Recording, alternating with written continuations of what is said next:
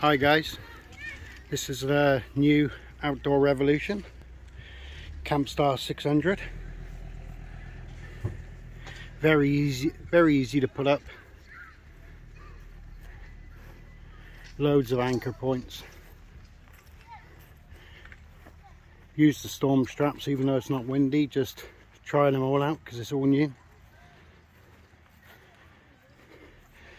Campstar 600's 3 meters wide.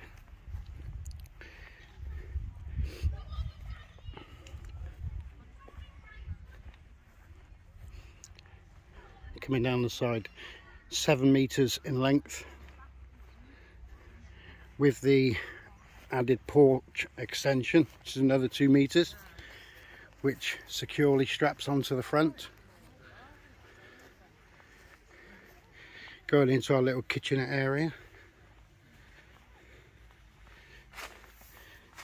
we have the Outdoor Revolution Deep Extreme 45 litre, both set in fridge mode at the moment. Excellent cooler, holds a lot,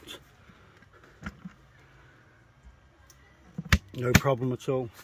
One little downside, the pull handle's a little bit weak, but if it, I was carrying a lot of stuff in there pulling along, but apart from that, very good cooler as well. Again, the Outdoor Revolution induction hob and the pan set over there. Coming on into the main living area, the tent does come with a footprint carpet and the tent itself and all the pegs. As well, we've got the Outdoor Revolution camp wardrobe. Here's our tent keeper Groot, making sure everything's okay. And you've got the 3-podded bedroom. We've got it set up as a double and a storage area, which is 3 meters wide by 2.5 meters deep. The living area coming through the side door, 2 meters wide, 3 meters deep. It's coming through the side door now. You can get the additional extension to go on the side.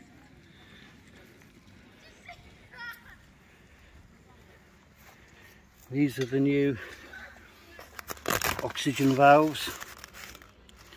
Very easy.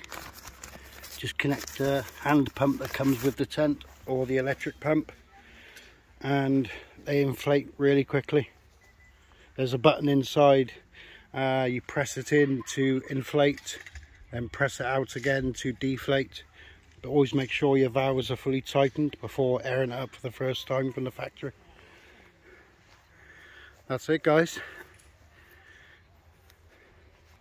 Very impressed, very rigid tent. We had rain last night, no leaks at all. The sun canopy is an excellent addition out the sun. Will guide down and strap down well. It's great. Thank you very much.